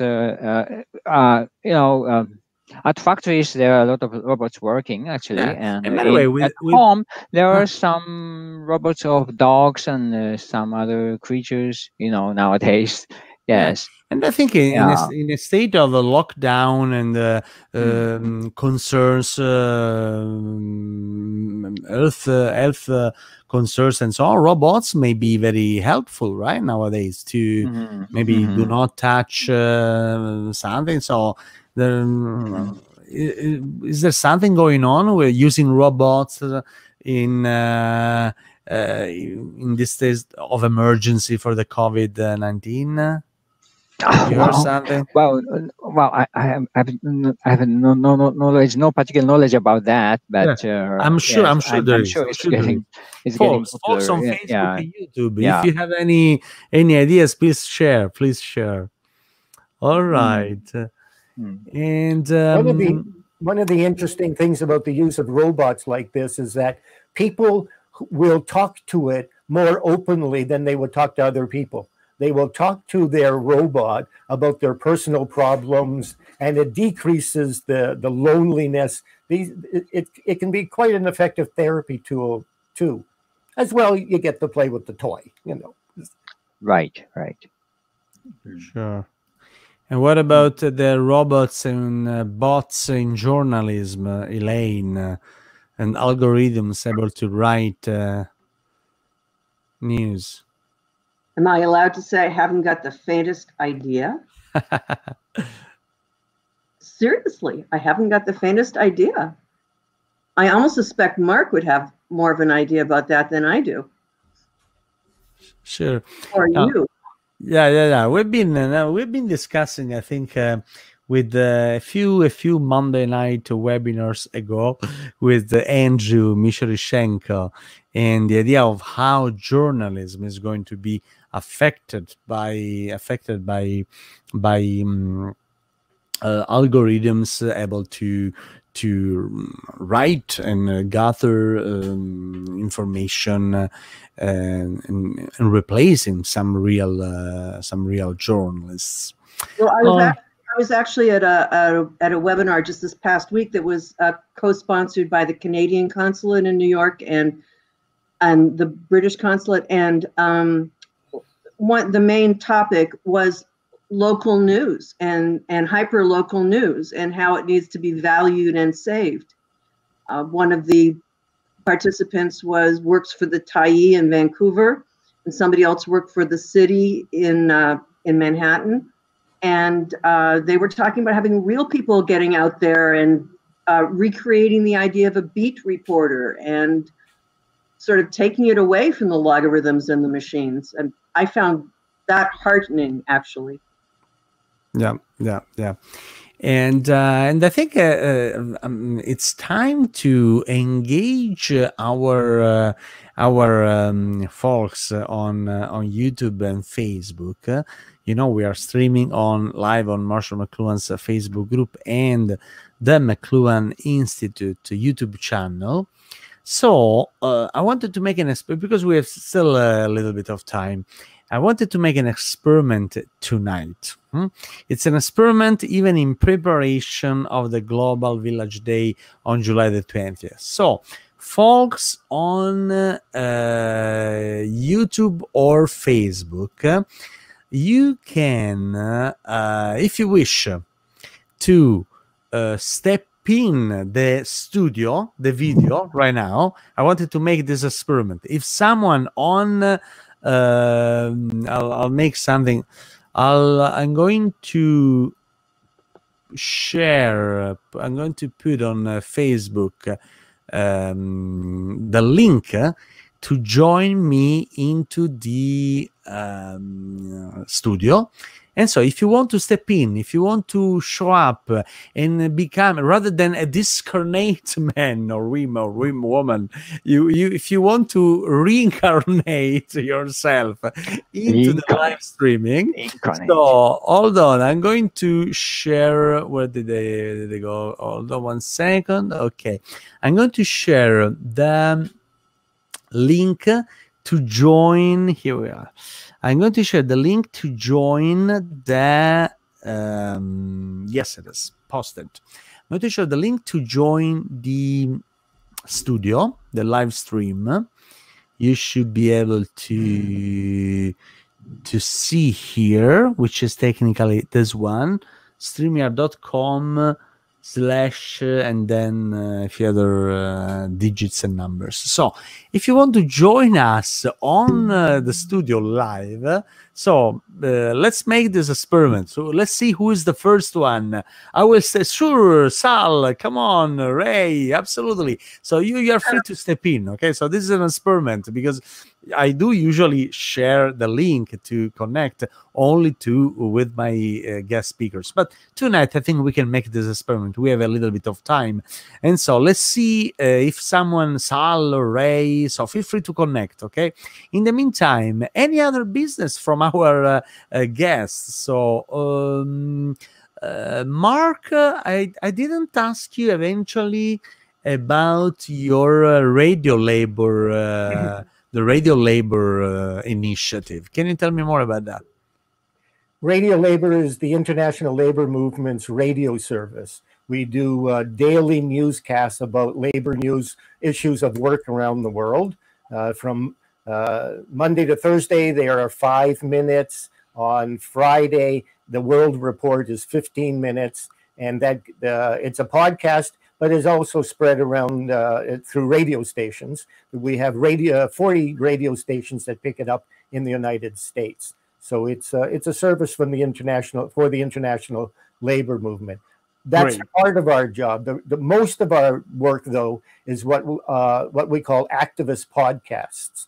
Those are podcasts that have been created especially to support labor campaigns. So, for instance, the one that I did today was about the 200,000 seafarers who are stuck on ships right now because they can't land because of the pandemic. The pandemic. So there's 200,000 seafarers on the ships right now. Some of them have been on the ships for like 15 months. Many of them are not being paid because the companies have stopped paying them. So that means there's no money going to their families. And if there's 200,000 on the ships, there's also 200,000 waiting to get on the ships and make money. So those kind of stories. My daughter never listens to the newscasts because she says, "Don't you people win any time?" No, that's very impressive. That's very impressive. And now finally, I better understand how your the radio labor really helps fostering and supporting social change. So that's great. Thank you, Mark. And by the way, in the meantime, it worked out, the experiment. So we had a few. Let me put it. We have Sal, Clinton, Ray from. Let me see if I can put all. Okay, Elaine, Junichi, Marc. Here we are. Oh no, I can put only 6. It's limited to 6. Okay. But anyway, so we have Sal, Clinton, and Ray from the Facebook group. I hear some noise. I'm sure it's Clinton. Yes, it's Clinton. So anyway, so Sal, how are you? I'm fine, thank you. How are you, Paolo? Very busy as usual. Busy as usual. Wonderful. All right, You're doing great. a wonderful job. It's a very compelling program to be watching. Thank you. All right, and say hi to Paul. Hello, Paul, just on the back. Just yes. Paul McCartney. These are all right. my favorite And group. Ray, how are you? Where are you, Ray? I'm good. I'm in Vienna, Virginia. Vienna, Virginia. So and Yeah. now you are online. I'm online again. Great. And Clinton, where are you? Where are you, Clinton? Are you walking? Where are you?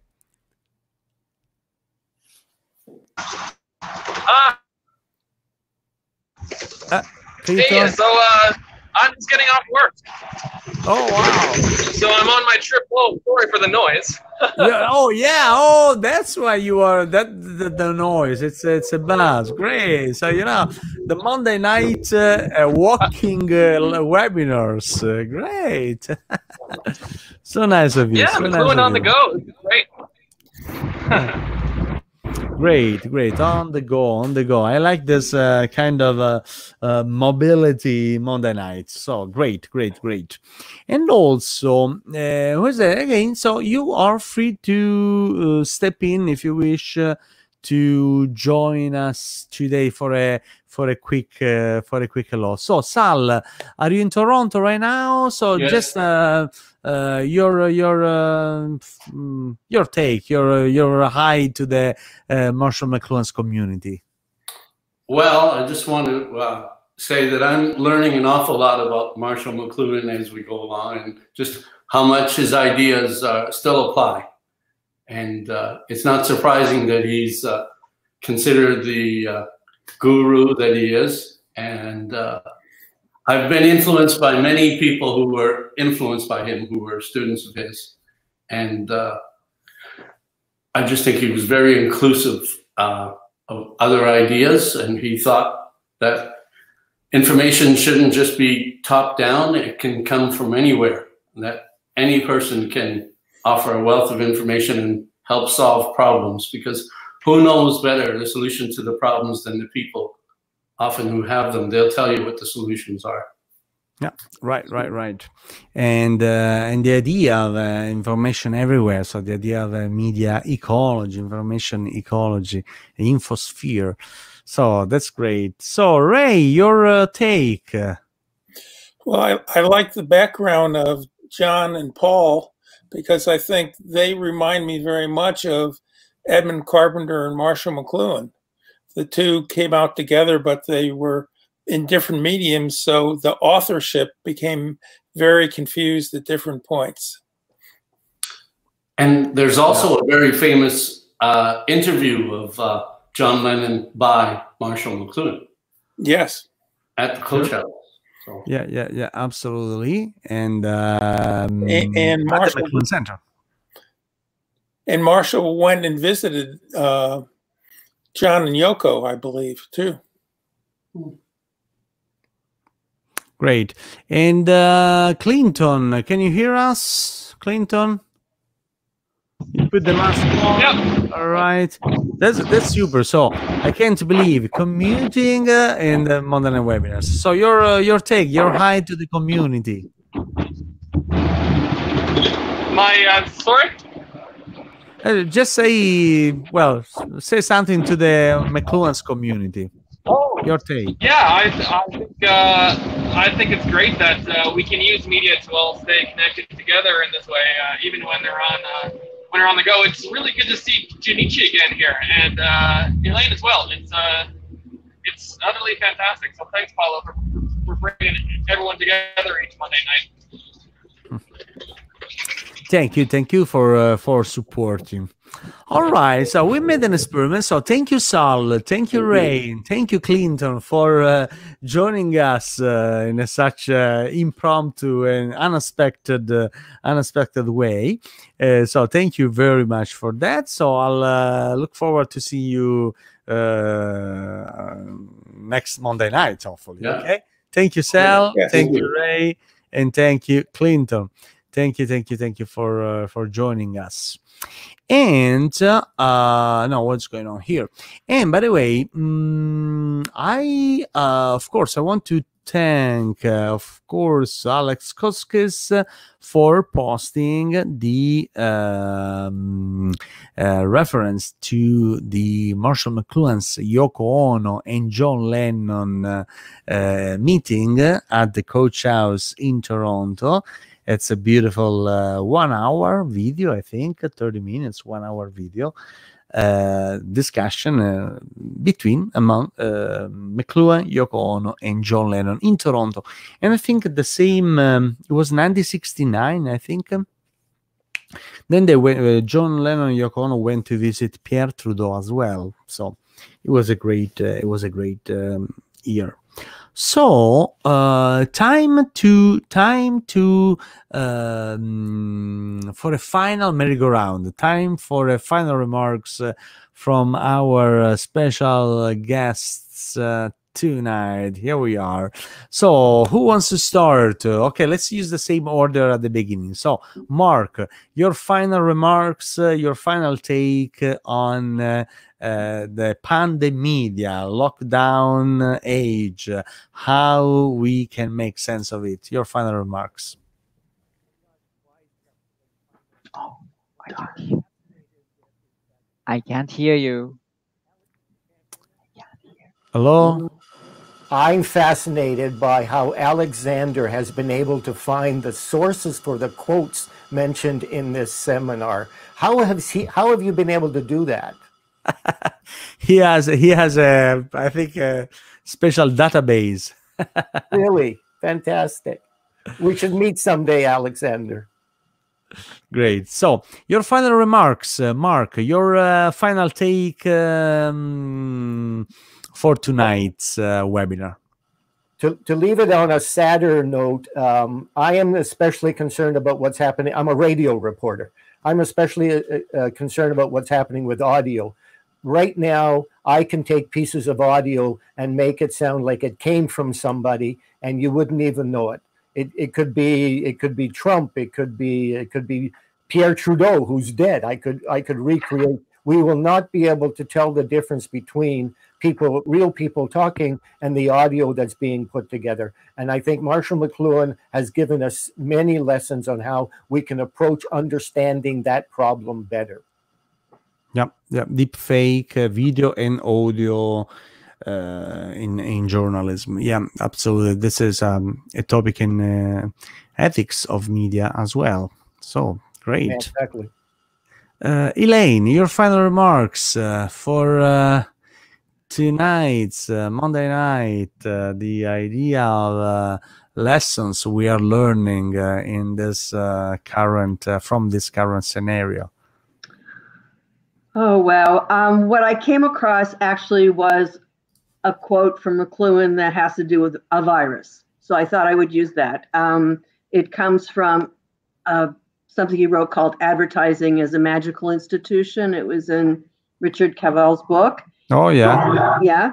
And he's talking about advertising, but he's talking about critical thinking. Okay. So he's saying, in terms of advertising, if there's any virus for the human mind contained in this material, immunity can always be purchased for the cost of critical analysis.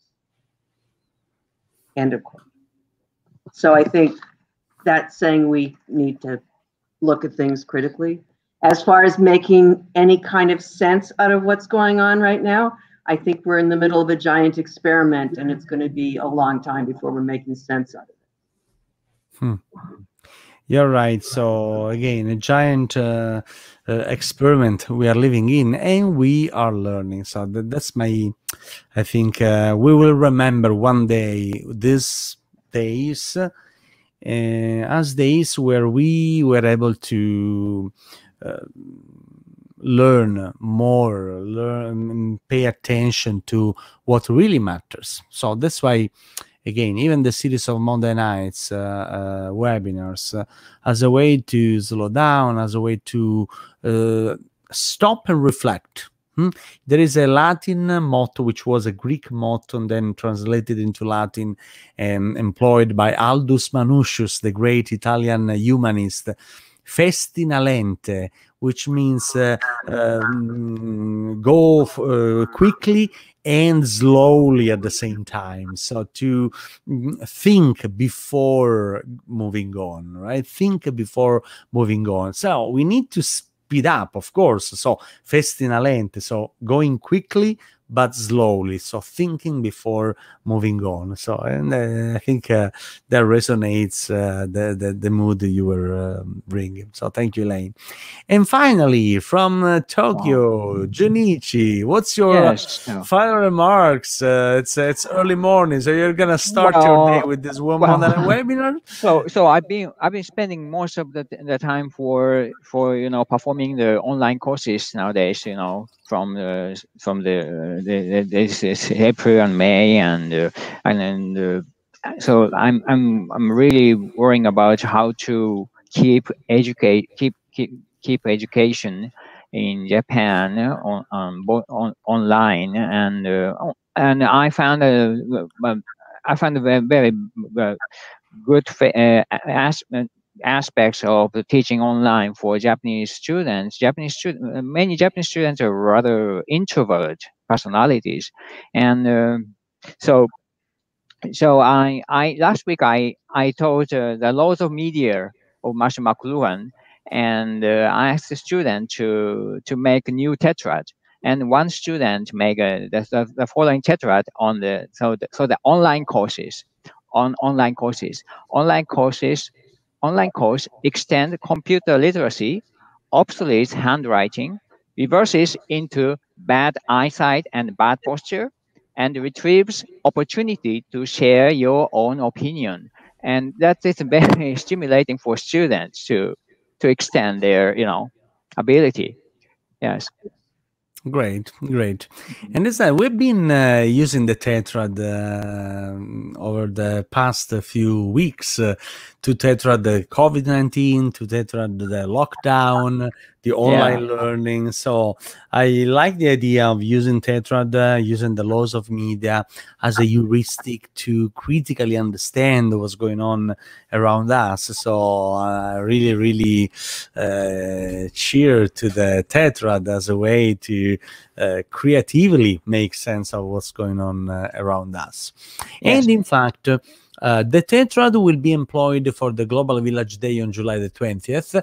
Also, there will be on the Global Village Day, there will be a torch. So all speakers will pass on a special torch symbolically all across the world from noon to midnight. So that's why I wanted to make another remind about the Global Village Day, a 12-hour McLuhan marathon exploring the post-pandemic world. Is going to be July the 20th, all day long. I mean, from noon to midnight. From noon to midnight. And again, so because this is a community event, this is a way to foster the sense of togetherness in our community. The Global Village Day is a call for participation. So if you wish to participate in the Global Village Day, July the 20th, or if you know someone who may be a good fit for the Global Village Day, so feel free to reach me out, Paolo.Granata, utoronto.ca. So it will be great to, again, so play with the Global Village, to rethink the Global Village in a post-pandemic world. So you are all very welcome. And be reminded that next Monday night, it's July the 6th, we have Jodie Burlon, Gary Ganosco, and Isabella Pruska Oldonoff on live for, again, exploring what matters to us in this PandeMedia world. All right, so I think that's all for tonight, my friends. So you've been great. So I wanted to say hi to all folks and bye. Have a good night to all folks on YouTube and Facebook. It was nice to make the experiment we made. So it worked out, I think, pretty well. And during the Global Village Day, there will be many opportunities for stepping in and enjoy the community. So that's all for tonight. Thank you again to Elaine, Kahn, Marc, Bélanger, and Junichi Miyazawa from Tokyo, Japan. It was great to have you. Thank you very much. Hello, Elaine. Hello, Junichi. Hello, Marc. Hello, folks on YouTube and Facebook. I'll see you next with week, a really July good the time. 6th. Yeah. Thank you. And as usual, so stay safe and stay sage. Have a good night. You too. Ciao. Night. Ciao. Mhm.